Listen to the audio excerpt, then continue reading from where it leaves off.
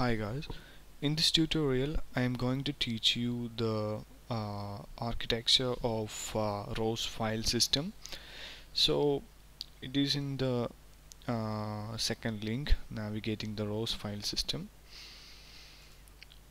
So it's defining sometimes like package, manifest, stack manifest. So it's very simple.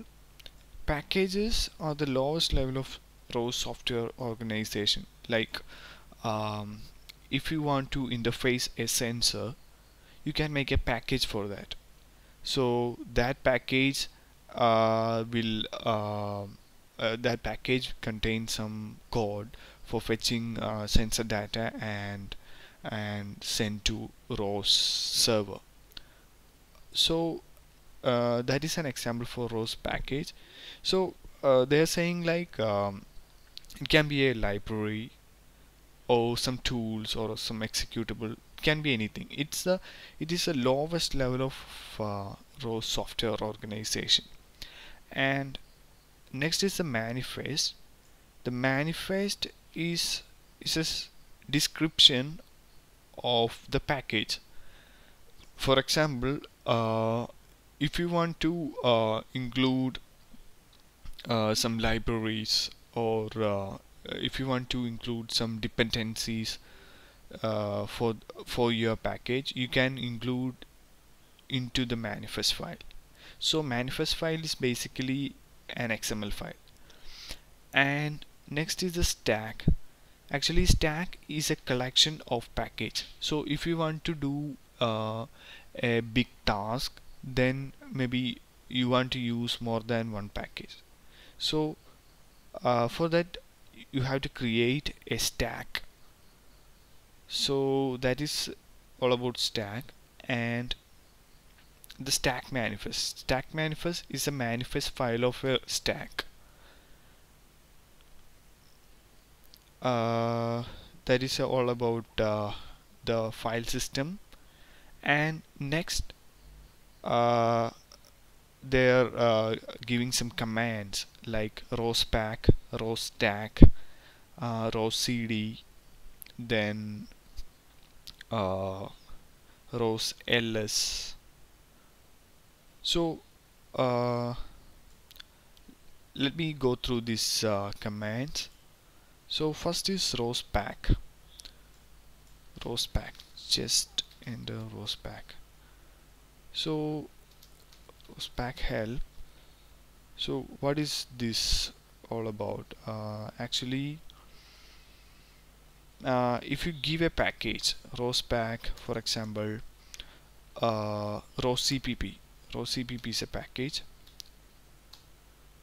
No, not roscpp. pr2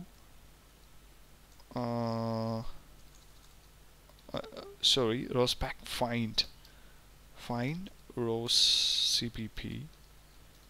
So it will find the path of this package, opt ros furate share roscpp. And what about rosstack? Find roscpp, or roscpp is not a stack. pr2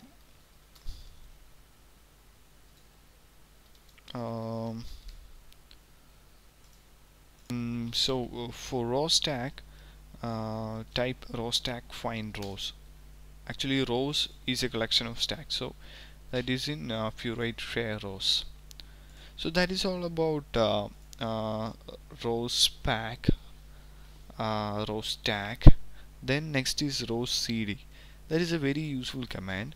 If you know the name of the package, you can go to that path, like roscd pr2 navigation slam, for example. So it will go to the path in which the pr2 navigation slam is located. and if you you can type ls for listing the command. There is another command called ROS ls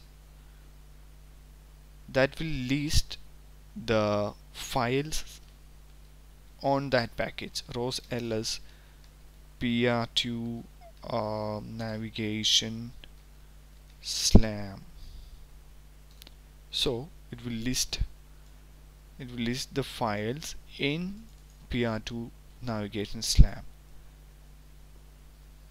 Yeah, that's all about the basic commands and the file system concept. The next tutorial is about creating a ROS package. Have a nice day.